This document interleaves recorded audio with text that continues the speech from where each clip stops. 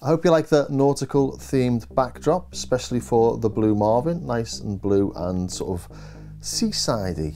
This is an excerpt from a tutorial video that's available from a Patreon page on how to program almost any synths. Over 6 or 7 hours worth of videos there, showing sort of module by module example on synths and tutorials, etc. But I've just not seen anything on the voltage processor really in depth, or as in depth as I'd like. So I thought I'd put this on YouTube as well, because it might be useful for other people. And if you are interested in doing this, please come over to my Patreon page and join me over there, where I've got lots more stuff like this. And this is probably the hardest bit on this whole synth to get your head around, because it's really, I think it's different than any other module in any other synth you've probably come across. So this can be broken down into 4 main sections really, and I'll take a look at each of them in turn.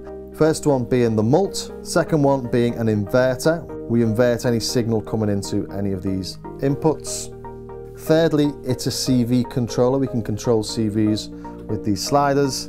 And finally, it's a CV and an audio mixer, again, using the sliders. So let's start off with the mult.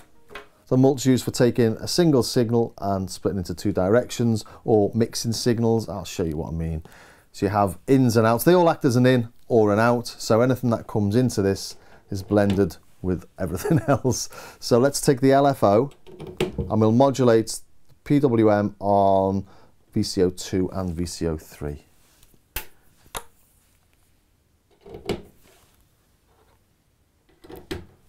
So VCO2. Oh, let's take this off.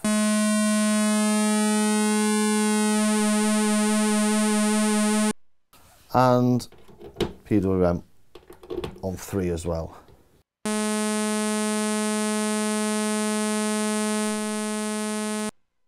And then maybe let's put that in as a pulse, shall we?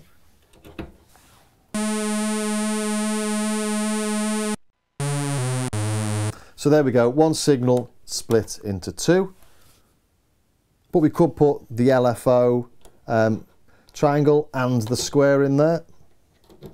And now the LFO triangle and the square will be blended, so on 3 we're going to get a mixture of those 2 waves. And that mixture can go out to VCO2 as well.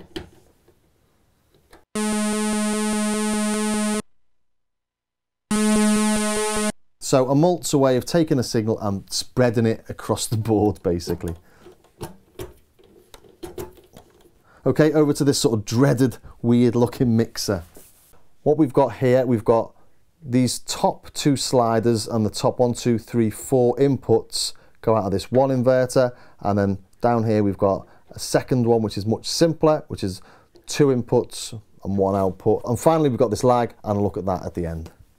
But that's almost separate to the voltage processor in a way.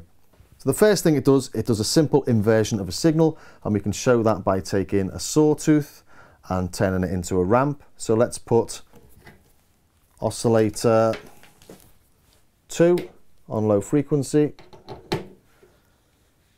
and we'll use it to modulate the VCF.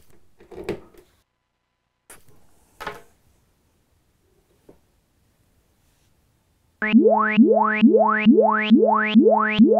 can hear that's rising.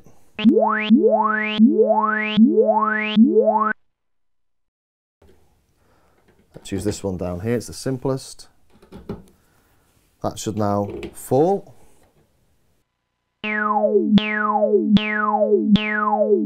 And that's the same if we use any of these inputs.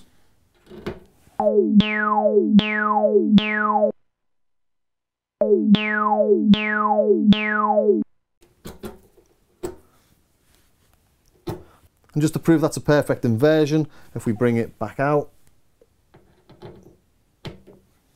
put it into the mult, have one going direct from the mult, so this signal here should be the sawtooth, and we'll take one out of the mult into an inverter.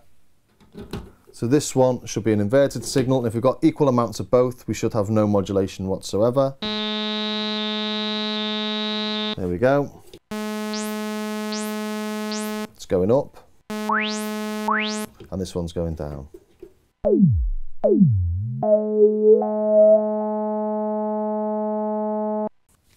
So as I say, this one here is a blend of inputs 1, 3, 2 and 4.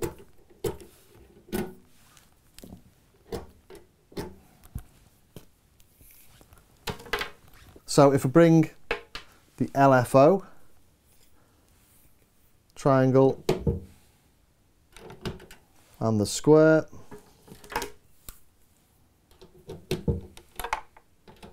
we'll get what we got with the mult, but it'll be an inverted signal, and basically we're going to be using a blend of the sawtooth and the square to modulate the filter.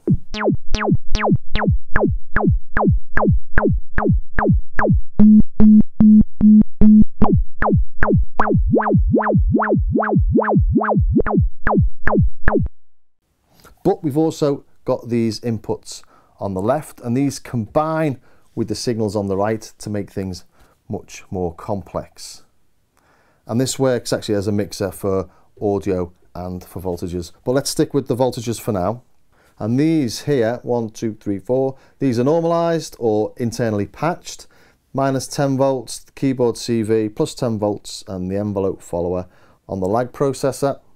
What does all that mean? Well, basically it means that this slider can be used without plugging anything in. This slider can be used to increase the signal, this slider is used to decrease the signal, and this slider is used to modulate things according to where you are on the keyboard. But because it's an inverted signal coming out of here, the higher you play, the lower the voltage. So it's different than using this CV here, which is the higher the key, the higher the voltage. So just a self-oscillating filter with nothing coming into anything here. Modulate that simply by using this slider here, and what we'll do is we'll increase the voltage coming out of the inverter.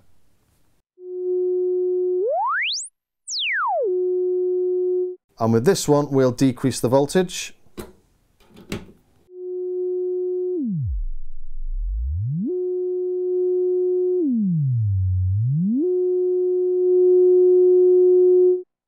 So whatever your inputs are on 1, 3 and 5 are increased or decreased using these sliders. And I'm not increasing the amount of modulation, just the voltages within that modulation, and I'll explain what that means now. So LFO, triangle, put that into there. So if this voltage is, for example, between 2 and 4 volts, and put it through this, add voltage there, then it'll change it from between 2 and 4 to 3 and 5, or 4 and 6. Or 7 and 9. So it'll increase the filter frequency while still keeping the modulation the same magnitude. So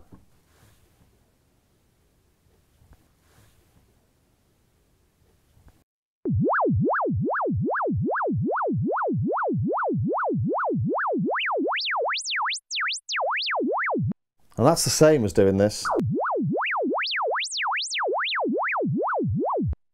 But when you're in the middle of a performance, you might not want to move the VCF slider, because you might want to come back to a particular point. So if you started your performance and you're here exactly, and you want to get back there, if you use this,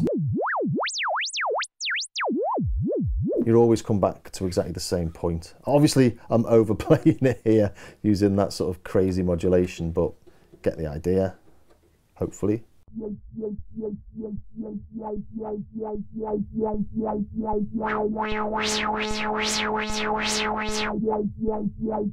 And with this one, we'll decrease it by just as much.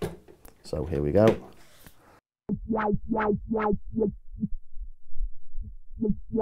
This is the same as doing this.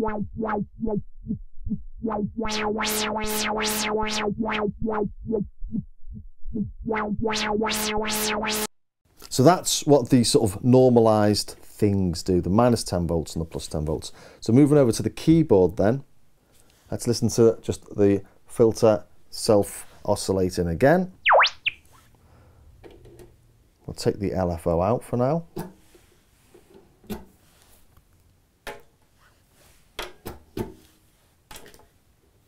Now turning the amount of keyboard CV up, we'll reduce the filter frequency as we go up the keyboard.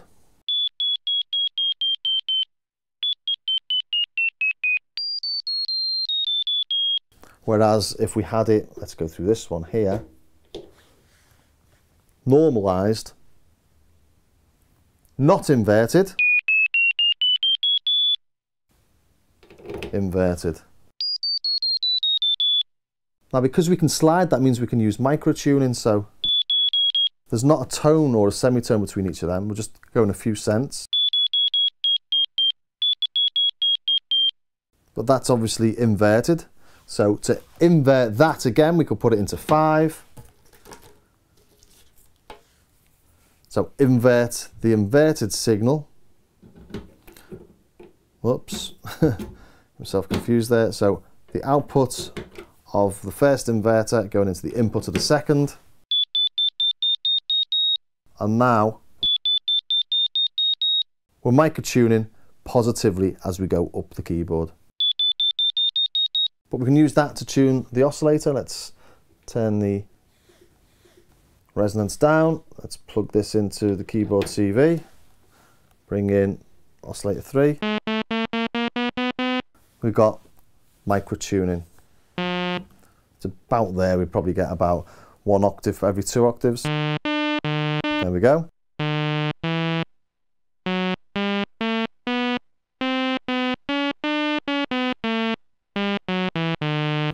Almost. But you get the idea. So now let's take a look at it as almost like a CV mixer. We can override these inputs here. So let's try it with the LFO again. So we have the LFO triangle and the LFO square, and we'll use that to modulate. What should we modulate with that? The pitch of VCO 3. Okay, no modulation because these are both down. Let's add the triangle.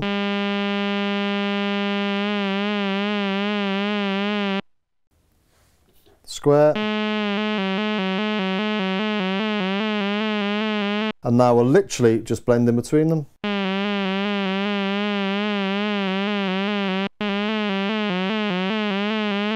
But you can't mix 1 and 3 in the same way.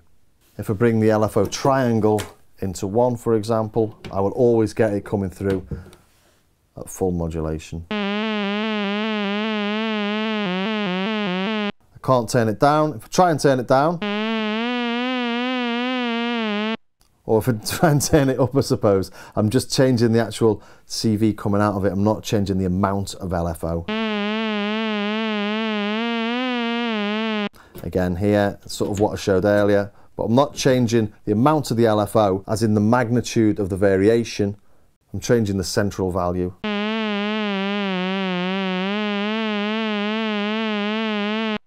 And as I said, these can work as audio mixers as well. So let's bring in, say, oscillator 2. Let's bring in a pulse and the saw. So this is going to blend between the pulse and the saw, and if we give a bit of PWM on the pulse width so we can sort of hear it doing something. Bring these out here into the VCF. Oh, let's bring it into audio rate.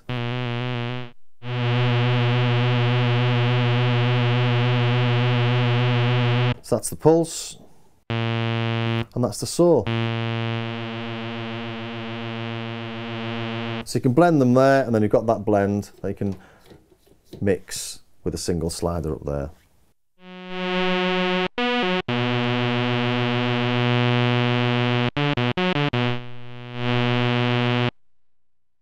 Just to demonstrate really it works with audio signals as well as CVs.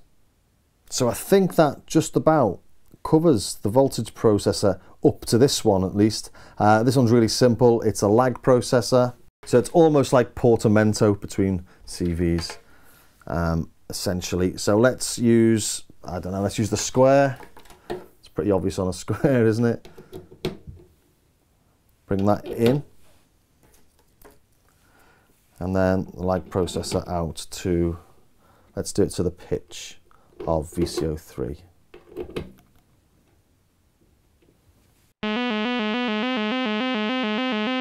As I increase the lag, it'll smooth those sort of hard edges on the square.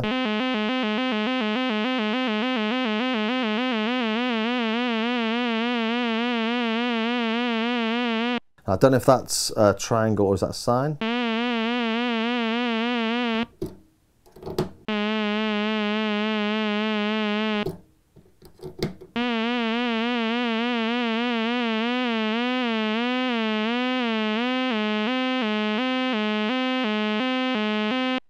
I'm going to go to the sample and hold in a minute, but just to show it with the sample and hold. Take the sample and hold out, put that in.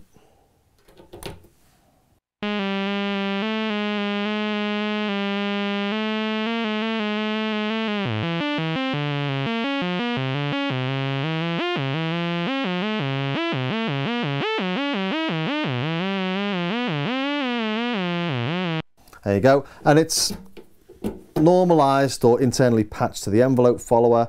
So what I showed earlier with the guitar or with the drum machine, you can follow your envelope and lag that slightly, so just to smooth out the input signal. So I hope that is useful to somebody wondering what the voltage processor does. I think that's quite comprehensive look at it, and if it was, think about subscribing, as I say, and taking a look at my Patreon page. We've got lots more stuff like that.